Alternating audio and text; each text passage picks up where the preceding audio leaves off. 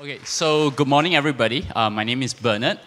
Before I start, I will just tell you a little bit about my background. I'm a trained theoretical physicist from Cambridge, and my PhD thesis was about finding extra dimensions through gravitational waves. So you can imagine my excitement when gravitational waves was discovered.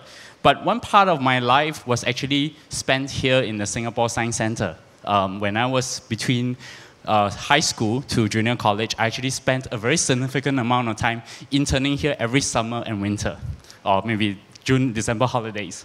And the reason for that was because in the 1980s, the Singapore Science Centre is actually the only place that has one of the biggest, most important classic called Gravitation, written by Wheeler. And it is one of the most important books in general relativity. And that was how it got me into becoming a scientist. And just to add one more point, subsequently I went and worked on the Human Genome Project. And the reason why I could work on the Human Genome Project was because of one important biology lecture that was given to me by a lecturer in National University of Singapore. And his name turns out to be Dr. Lim Teck Ming, who is the director of the Singapore Science Centre today. And it was actually that lecture who was actually a Socratic lecture. It was actually, he never actually tells us anything. He actually tried to get us to, through the whole process of Socratic method, actually got us to learn. And actually through that whole experience, it got me into learning things in physics, in biology, in economics, in management, and in technology. So what I'm going to tell you today is a little story about how Singapore Post, which is actually a commercial public listed company, worked out a drone delivery system within 3 months. So the story is actually a little bit interesting because it started on the very first day of my work. So like any other people, I started work on the 2nd of December 2013. And I, of course, put out a tweet saying, I'm joining SingPost as the head of digital.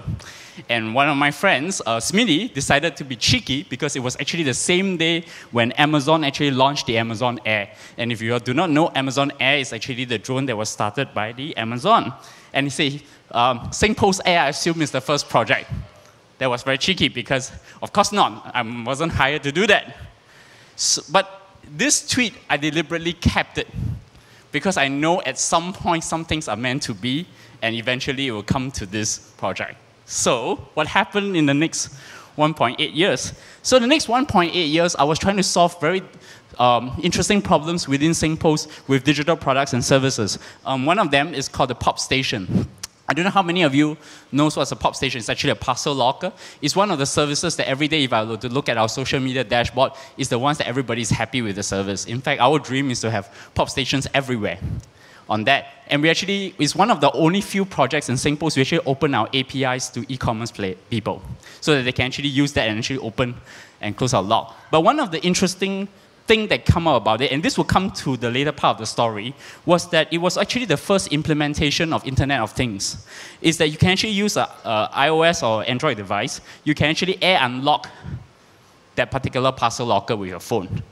And that itself, actually, at that point in time, we were actually worried whether the technology was actually ready for that. In fact, I have to challenge a couple of claims in security, and we're actually using some of these open source software to actually get it done. So that was one of the things that we learned, and of course the Prime Minister actually tested this product in one of his walkabouts. And then after that, we also redesigned the SAM machine, and I repurposed the mobile app, which was 150, when I was there, it was only 50,000 downloads, and then by the time I redesigned everything and make it really cool, it's now close to 1 million downloads now, of course with better 5-star ratings from a 1-star rating. And of course the most difficult project as the head of digital was actually redesigning the Singapore Post website.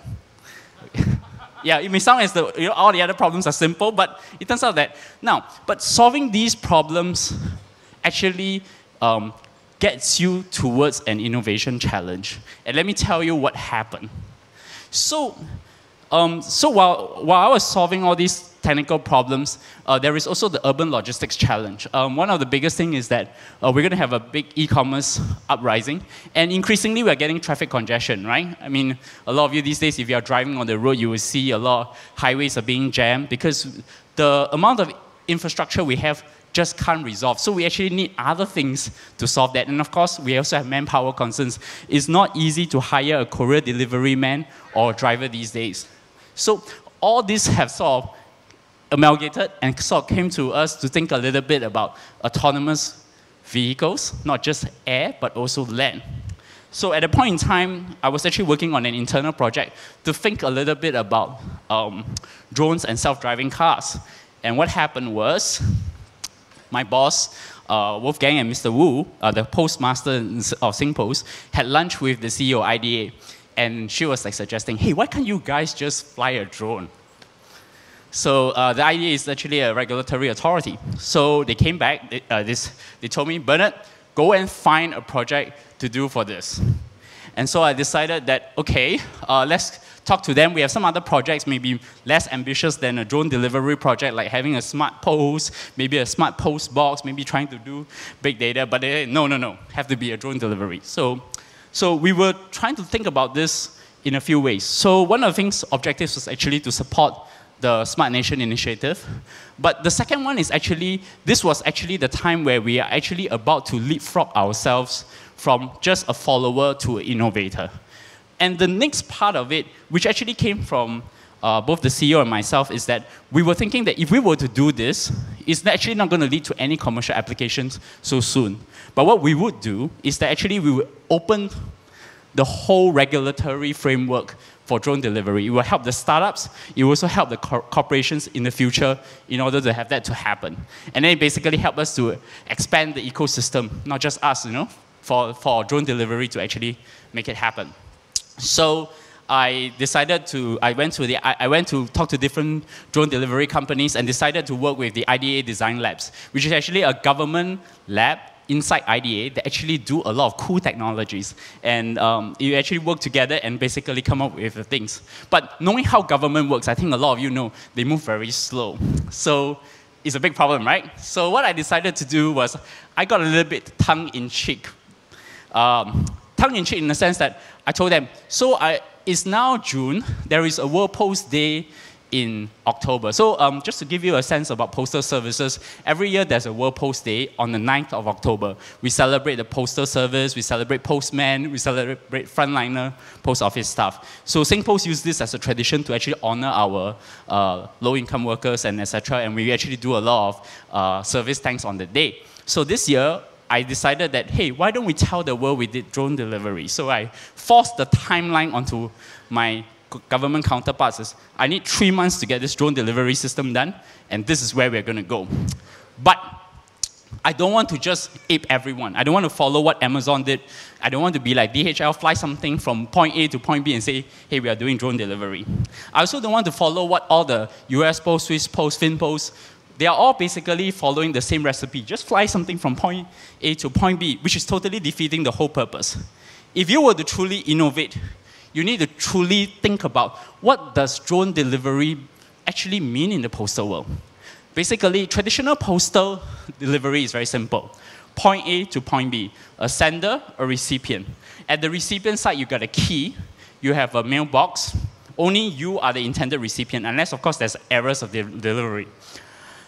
But in a drone world, you can't just fly from point A to point B and drop a payload, like the way how DHL does it, and then you expect that the person who's collecting that is the rightful person that actually collects that. And that is where we decided that, hey, if we were to do this drone delivery, why don't we show exactly how this would work in real life and how could it be operationalized in the future? And we have to take a real problem for ourselves and say, we are solving an actual problem that SingPost really have for drone delivery. We are not going to go out and, I mean, it's very easy to go to a shop and buy a drone and fly from point A to point B and say, hey, we did drone delivery, right? So it turns out that, I will tell you the problem later, but let me just go to the next slide. How far actually am I mean, the answer to the question is, how soon will I be able to deliver pizza to your place with the drones? The answer is not so soon. There are a couple of things. First of all, is the unit economics. The cost of commercial drones today is at sub 1,000, okay? But based on Moore's law with drones, to the point where it reaches sub $100, then there is an issue. Then we actually have a possibility of having commercial consumer drone delivery.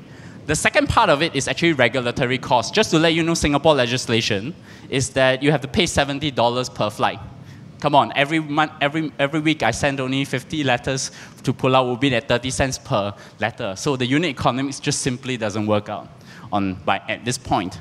There is the manpower challenge, right? We need to actually train the workforce. And even if we have to have everything autonomous, whether it's self-driving, whether it's drones, we still need to have manual overrides. And then the last bit is regulatory challenges. Now, here's a little interesting problem. The technology is there, is all there. The problem is actually with the regulators. They are not actually being educated with that. Now, let me give you a very simple problem. I was actually having a lot of fights with the aviation authority to get the drone flight. And one of the most interesting things is when you start having an Air Force captain who is a regulator with training in engineering, telling a physicist with a PhD how a drone actually flies like an airplane and not like a helicopter, you know there's a problem. Right? And he keeps overriding and trying to tell you, look, you're just a physicist. Oh yeah, I'm sure. I am a physicist, right? So there's a lot of things that you actually need to educate. But I think through that process, you start to understand how the regulators think about security, thinks about a lot of very silly nuances, and then you have to challenge all the way. And just to be, even though we work with IDA, we almost couldn't fly. So we started doing the first, we actually came up with the prototype. We configured a couple of things. I will talk a little bit about the specs that we did. And then we actually did some trials, and then we finally get to the September. Now, something happened in September. Can anybody remember what happened during that period of time? Haze, right? So I also had another fight with the authorities saying that you can't fly an unmanned vehicle in a smog area. Sure, unmanned, I know where it's flying, right? Yeah, so they say, in the end I compromised and say, look, okay, if it's 100 PSI, we will fly, okay? Now, turns out that I have to fly sometime in end September because one of the technical leads that we were working with IDA is actually leaving. So the problem was that we almost couldn't fly and the whole project would go down to smoking. Now, when we went to look at the drone, we decided to do a couple of things. So there's no point, we looked at all the closed source solutions out there like the DJI, they have no open APIs, there's nothing I can hack into it, okay? So we decided to look for a particular open source platform and we decided to use the Pixhawk Steady Drone platform. Now, one of the things that we actually did that is slightly different is that, remember the story I told you about parcel lockers and opening the parcel locker with a phone, right? So it turns out that there's actually an authentication procedure in the drone delivery flight from point A to point B. At point B, if I'm standing here and I have a mobile phone, I can actually use my phone to authenticate myself that I'm the intended recipient of that particular package. So when the drone flies to point B, it will actually hovers around, and all I need to do is to say that I am the intended postman to receive this package, and I press a particular authentication, and then the drone will actually land and actually could pick up that package. And then I know that this is the intended piece. So that, and at that point, I need an open source software. And I just not need the open source software from the drone side, but I also need something on the phone side. So we decided to try to use an Android operating system. We ran it on a Xiaomi Mi 4 phone. Actually, we could choose any other Android phones. It's just that the developer who was working with us loves a Xiaomi phone. So we decided that we just follow that. So we did a couple of changes to that. The wings is actually, usually I think all the commercial drone is usually using plastic wings. We actually turn it into wood wings because of certain fear of airworthiness. We actually 3D printed the entire mailbox, and the payload is actually 3.8 kg. That's actually including the 500 grams of payload and the parachute and mailbox. And it runs about 8 meters per second and it's approximately about 30 kilometers per hour. But we added a parachute to actually, when we fly across the island and it drops into the sea, okay, that's not a problem.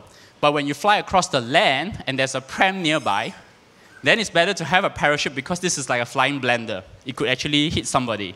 So we put in a parachute as well. We also put in a little bit of a GPS so that we can actually track where the drone is.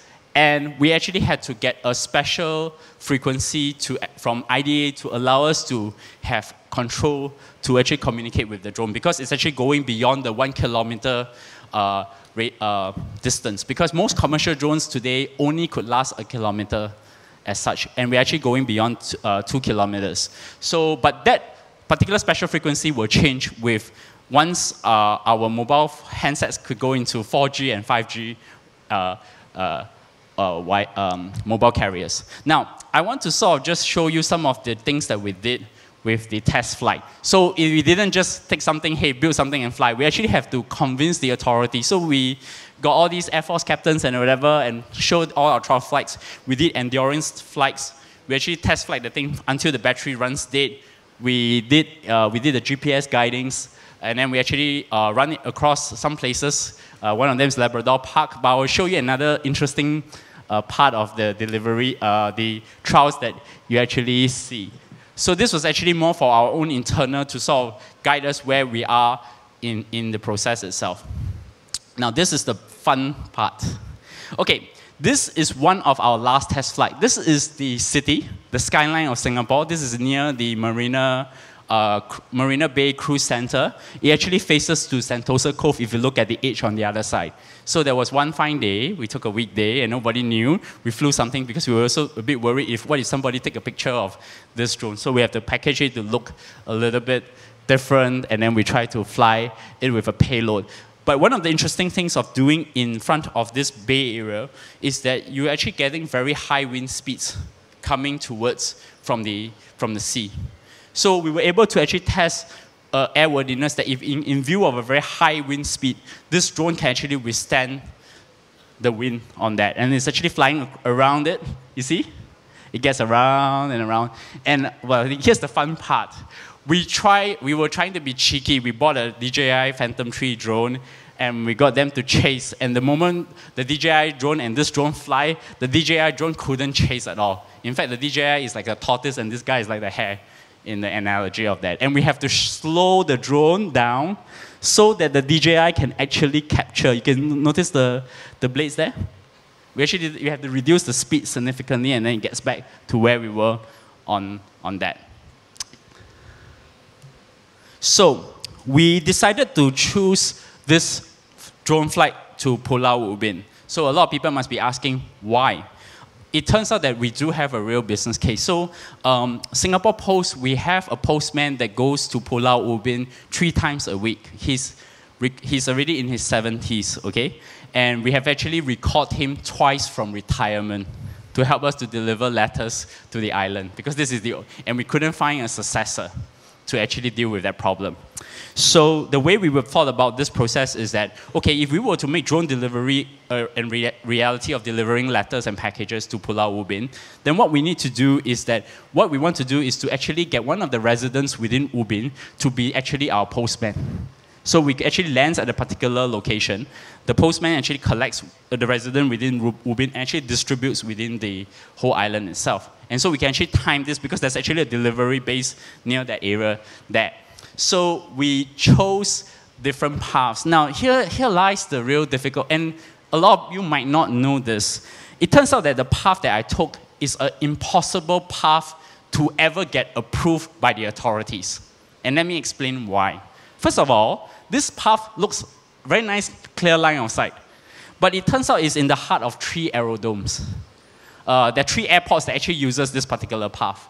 The first one is Changi, Paya Lebar, which is a military airport. Of course, you know anything to do with military, oops, Bernard, you're not allowed to do that. And then there is Seletar Airport, there's a private airport. So we fought a lot of things on that. We thought things like, well, the drone is not flying above a certain 70 meters, so we should never get touched with a commercial airplane. And then you start having these Air Force captains because they're really worried that the drone will fly into one of the aeroplanes from each side and each side. So, okay, the military airport is closed on a weekend. Great. So we should be allowed to fly on those days which the military is not flying, right? Then the next excuse they come up is, what if it veered towards this side and it hits an airplane on Changi Airport, which is completely possible? Or it goes into this side, which is actually much more interesting. Your drone flies across border into Malaysia territories. In simple rule, this is basically means an act of war, right? Yeah, so you can see how difficult it is to get it approved, right? So in the end, I compromised, okay?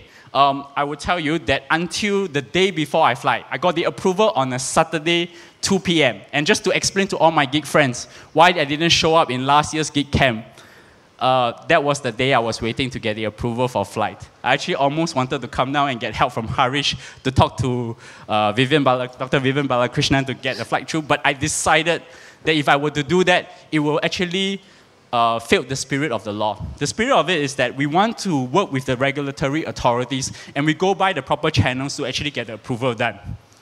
Okay? So we challenge upwards. I challenged to the next higher authority above the aviation authority. I said, look, this guy is just being unreasonable. Here is all the email correspondence. Here are the data that I've shown. And please be my referee. And they were very fair. They were being very fair. I compromised by basically reducing the battery of the drone to 80% so that when it veers off, actually we had a geofencing strategy that if the thing starts veering off within a 0.5 meter radius from the path, we actually will shut it down. So we were actually very, very, in Singaporean language, kiasu about this. Literally, we'll shut down the drone once it veers off in a certain path.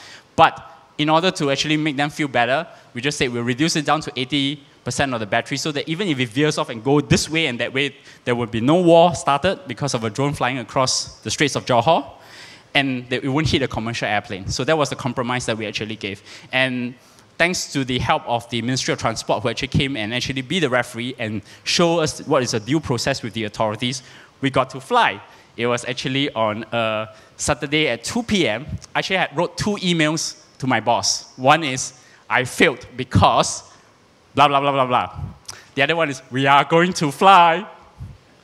So we got to fly. So we were also lucky. The next day, we decided to do it very early in the morning, which is, I think, 9 a.m., because the PSI was about to go 200. So the moment we finished the flights, we actually did 2 flights, we actually managed to get the 200 PSI start coming in, and then for the next 3 weeks, it's all 200 PSI. So we were very, very lucky. So this is the whole team that did this. It's actually not just me. There's a lot of people that's involved. There's the IDA design team, who I was really glad. I didn't realize that in Singapore government, there's a group of real good technology open source geeks that I can actually work with. And this is one of the best projects that I've ever done. Now, I want to show you something, but that's just one more thing. So this you won't be able to see because we didn't show this. And BBC Reuters did ask me, and I didn't give them the footage. So this is the actual raw footage of this that we needed to keep to have that. But I'll show you to the part where we are about to take off first. So this was the second flight that we did. The first flight we actually did, it was successful. You go back and then we did the authentication and land. One of the things we wanted to do is actually we mounted a GoPro camera, but the problem is with all technology, every time you do it the first time, you forgot one button and it forgot to take the footage. So shucks, we need to get a second footage, and there's only 1 more hour, right, before the 200 PSI is coming in. So we tried and we actually did. And by the way, the second time, the guy made the same mistake and pressed the wrong button, and the footage was lost. At first, we thought it was lost, but then luckily, because they've done this so many times, there's a particular software that they have, which is open source too, that allows them to recover the footage. And so we actually got this footage for today. Now, one of the things I want to show you, which I actually never appreciate about Singapore going to the offshore islands, is, I don't know whether you see this there. These are all called kelongs. It's actually things that are built on wooden stilts. It's one of the old heritage of Singapore, where people still live in the seas, etc. This is one of the only few views that you can actually see that on that. And we're actually flying right in. We actually located a particular location in Pulau Ubin. And it was quite funny because if you look at just the airspeed, we're actually controlling the tilt of it. Sometimes we're trying to balance it on that. So as we go into the Pulau Ubin side, and then we will, at some point it will hover, and then you'll feel that it's actually hovering, and then we actually try to stop the thing, and then we authenticate, we actually fly. They actually authenticate the person below, and if it doesn't, it will fly back, but we actually did the authentication, and then it starts to slowly hovering down as well.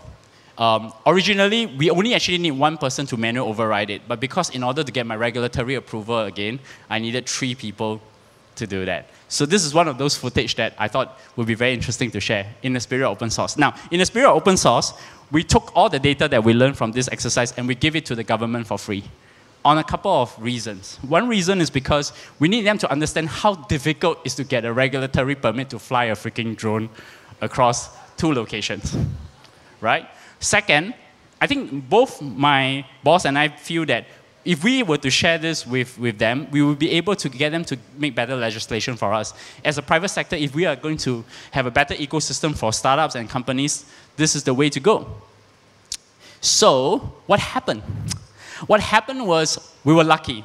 Because of the way we think about this drone delivery, we got more coverage than all the other posts add up together. We even got a very nice line from Bloomberg Singapore, posts like Amazon tests package delivery by drone. Woo. But I thought one of the interesting stories that was told to me recently was apparently, and actually this is actually really public, Airbus and CWAS signed a MOU to do drone delivery. The reason why it happened was because of our drone delivery.